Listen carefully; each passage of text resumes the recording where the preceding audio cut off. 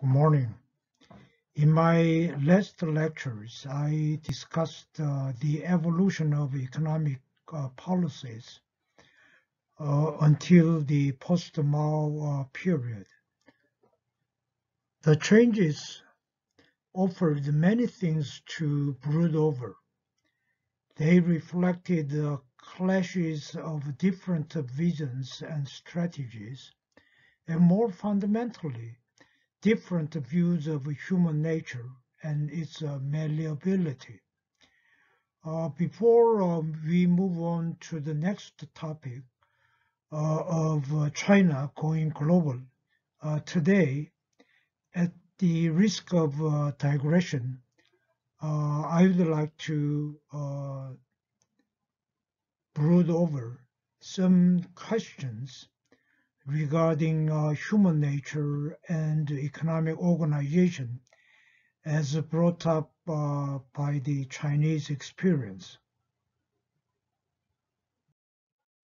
From each according to his ability, to each according to the needs.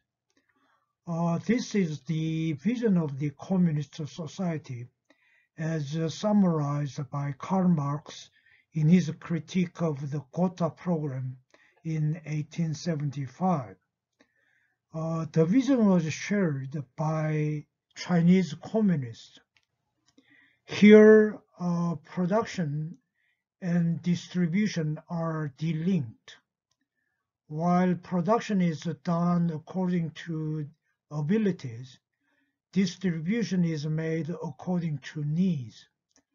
However, can this type of society be feasible or sustainable? Would it be possible to produce enough where output is distributed without reference to the abilities or performance? Would the people take just as much as they need?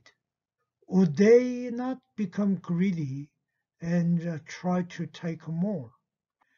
For the answers to these questions to be yes, first, there must be no human selfishness. But can there be an economic organization that goes against the self-interest, ignoring or negating material rewards? Of course, it is not impossible. The state may enforce the production, or the state may force distribution, as in the command economy, or the society may enforce it, as in the caste system in India and elsewhere. Of course, even the social enforcement is often buttressed by the state violence, by the state. It is possible, but I suspect that the productivity will be low. In the case of China, production increased dramatically after reform. This indicates that people had worked less hard or less ingeniously before the reforms. Once private ownership and material incentives, if limited, were granted, they worked harder and more innovatively, I suspect. If production indeed increased 3 times it had been before the reforms in Shaoguang village, it meant they worked differently than in the commune days. In all likelihood, they worked less diligently because their take remained virtually the same, whether they worked hard or not. And this is a classic case of collective action problem. When a good is collectively provided, in economic jargon, when it is non-excludable, it suffers from the so-called free rider problem, a special kind of collective action problem. A good is non-excludable if those who do not contribute to its production cannot be kept from enjoying the benefits of the good. A good example is Aesop's fable about tying a bell around the cat's neck. You all know the fable. In a mill, there were many mice eating up the grains. So the owner of the mill brought in a fierce cat, and this cat was life-threatening to the mice because it ate up the one mouse after another. So the mice held a kind of town hall meeting, and one young mouse made a suggestion. Okay, let's tie a neck around the neck of the cat.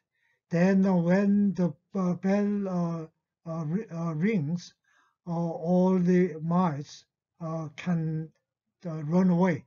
And every mouse clapped their paws, saying that it's a good idea. But an old mouse who sat in the back rose up and asked, "Who's going to tie the bell around the cat's neck?" And nobody could answer because nobody was willing to take the risk, which meant loss of life. While when someone tied the bell, then every mouse could benefit from it.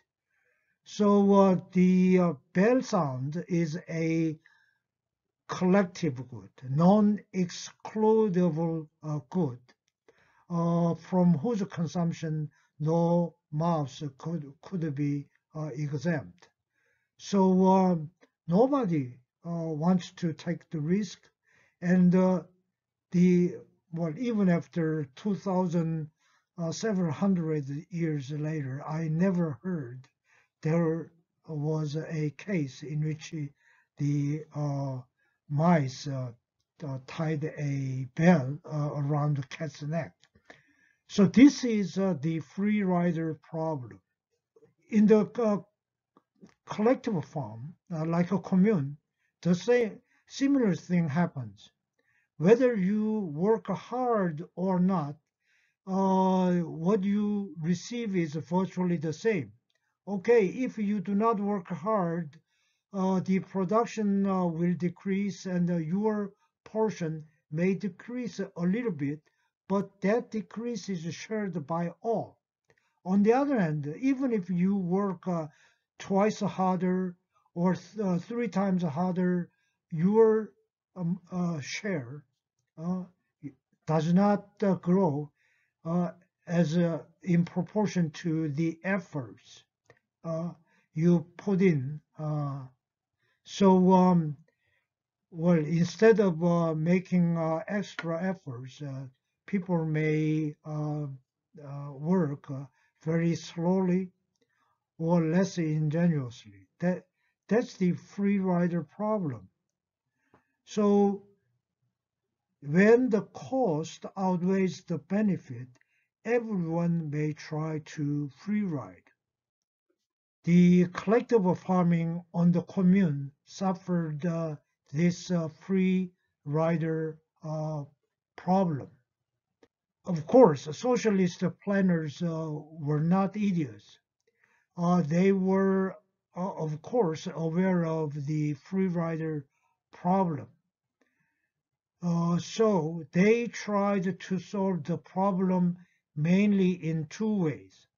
First, they addressed this very source of the problem.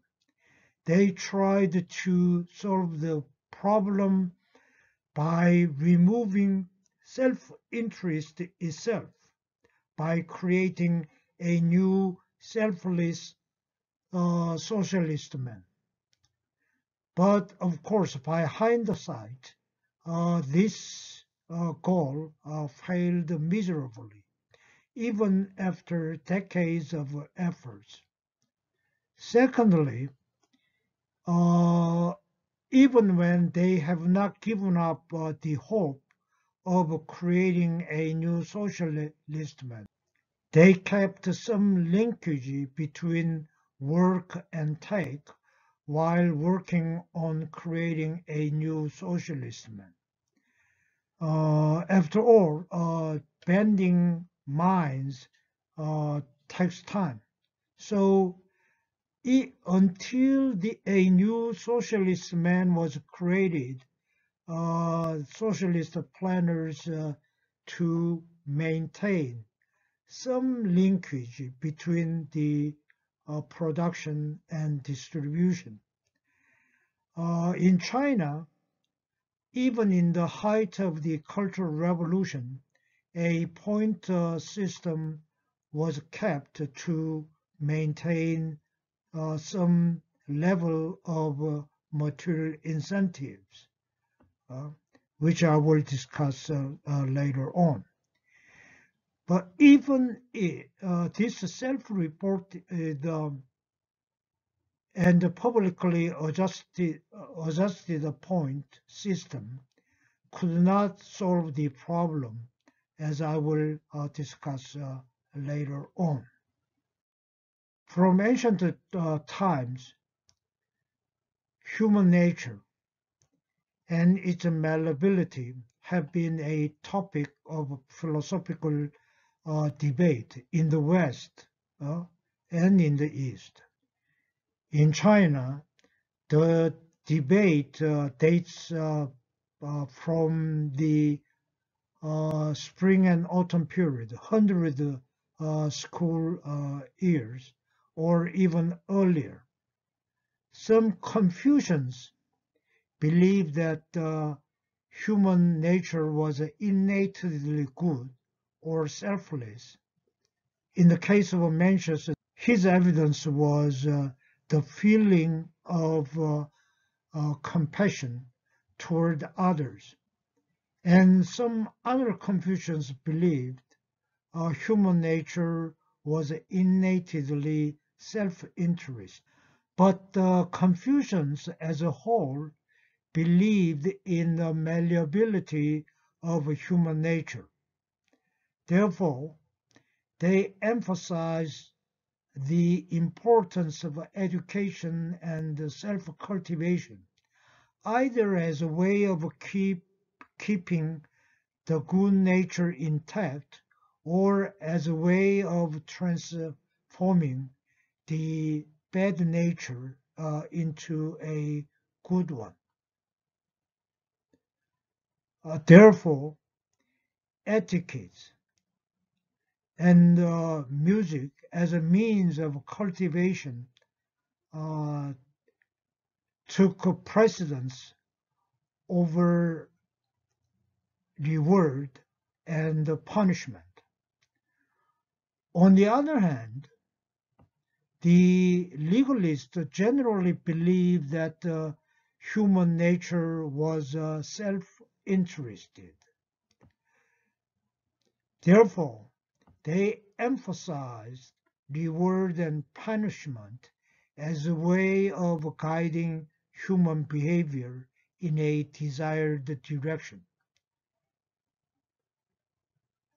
The two different views of malleability of human nature led to two diverging modes of governance, or the mode of ordering the society. In the summary of 18 histories written by Zheng Xianzhi during the Yuan dynasty, there is an interesting dialogue between Zhou Gong, who was enfeebled in the state of Lu, and Taigong Lushang, who was enfeebled in the state of Qi. Located in today's Shandong province, the two states were neighbors. When Taigong said Qi, the state of Qi, simplified etiquettes and relied on reward as a mode of governance, Zhou Gong commented that in the future there would be usurpation of the princedom by a greedy noble. When Zhou Gong explained the state of Lu overhauled etiquettes and music to change the manners and customs of the people, Taigong commented that the state of Lu would become weaker and weaker. I strongly doubt this dialogue had actually taken place. I believe this fictitious dialogue was inserted to bring home to the existence of two different modes of governance and their relative merits and demerits, one negating self-interest and the other recognizing self-interest. By the way, Confucians traced their origins to Zhou Gong, while legalists traced their origins to Taigong. If you read the Confucian Analects, there is a passage in which Confucius laments for having failed to see Zhou Gong in his dream. As I discussed in my lecture on the failure of the Maoist model, Mao believed that selflessness and the unity of purpose would eventually release a huge reservoir of enthusiasm, energy, and creativeness.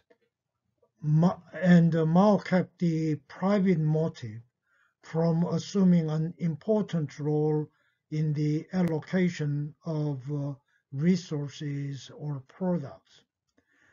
However, until a new socialist man was created, he had to take a stopgap measure to establish a link between production and distribution to motivate the workers in the absence of market mechanism. According to the Second Chinese Revolution, a witness account written by K.S. Carroll, a policy journalist, even at the height of the Cultural Revolution, motivating the workers was a big challenge. The solution was the self-reported and public adjusted point system. The work points were reported daily by the workers, and then their points were evaluated and adjusted by a committee on the basis of the peer group evaluation. However, in the commune and the industry, there were countless functionally differentiated jobs. While there were common workers, there were leaders, party cadres, nurses, teachers, drivers, etc., etc. It was difficult to evaluate across different lines of work in the absence of the price mechanism of the market. In the market, the value of your work is determined by the supply and demand, and the price reflects the value of your work. Without such an indicator, how can you compare and put value on different sorts of work? Basically, you cannot, at least in a fair way, in an acceptable way. Mao's solution, partial solution to the problem, was to minimize specialization and functional differentiation. Oftentimes, he tried to make everybody work basically the same work, be they leaders or followers, be they party cadres or common workers. But it was not always possible that way.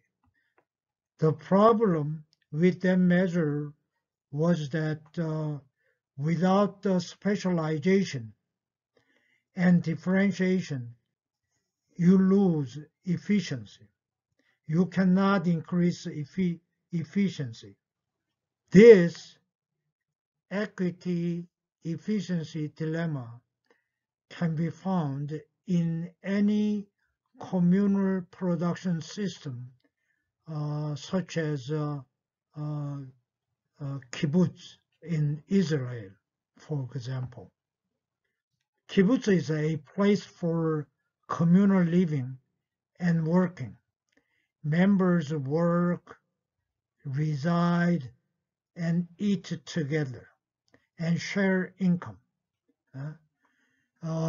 from each according to ability, to each according to need.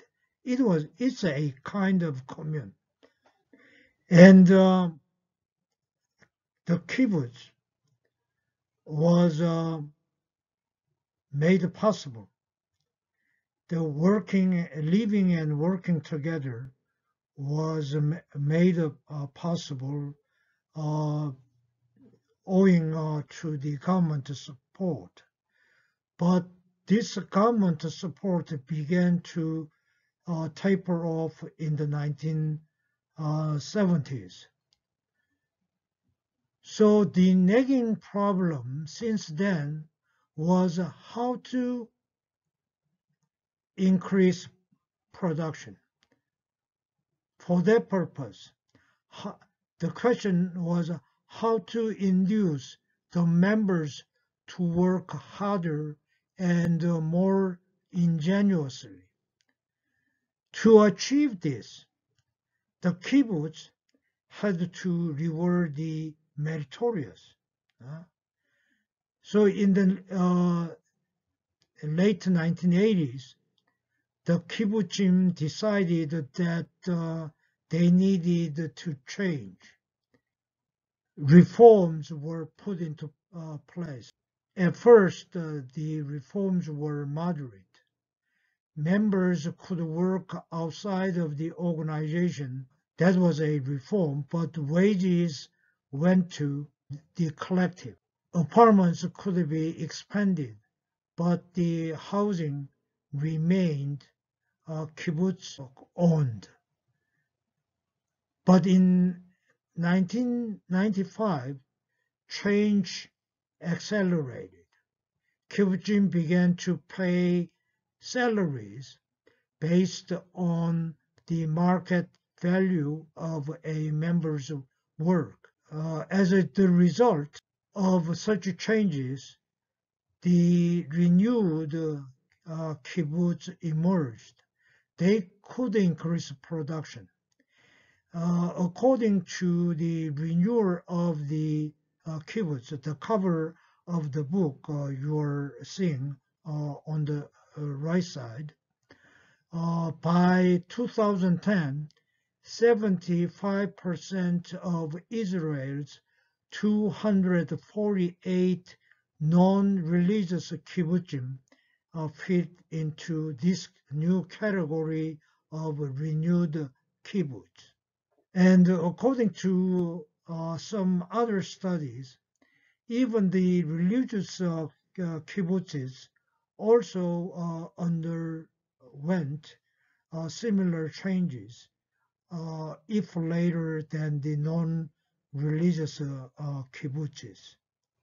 These days, psychologists, philosophers are in basic agreement about the self-interest.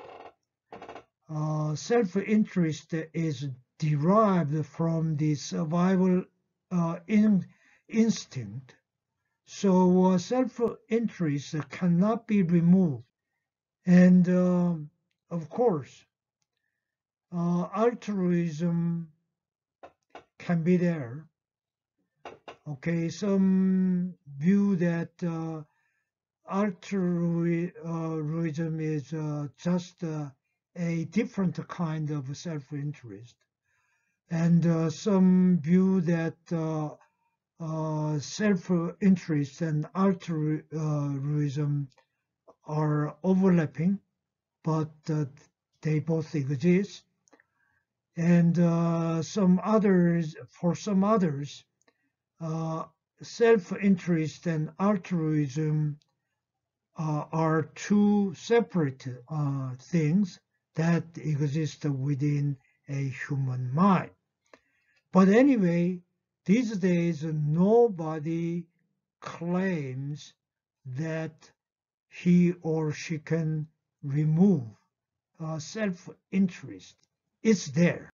The question is, can we build a society or an economic organization ignoring the self-interest?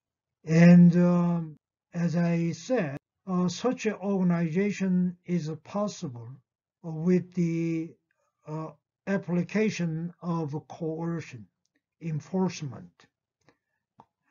But the coercion decreases work ethic and productivity.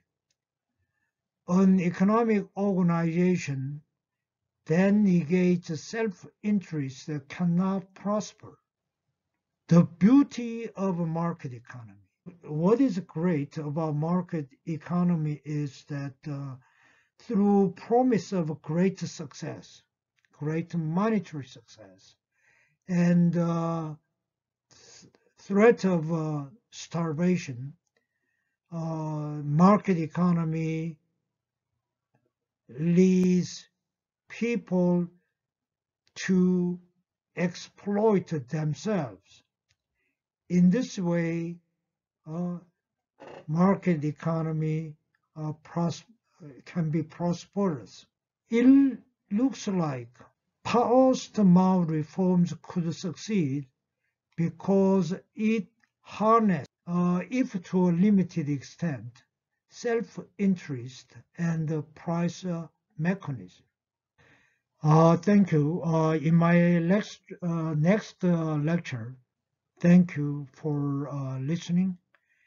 And in my next lecture, I will start a new topic, China Goes Global. And in the first segment of my lecture, I will discuss China's transformation as the great economic power.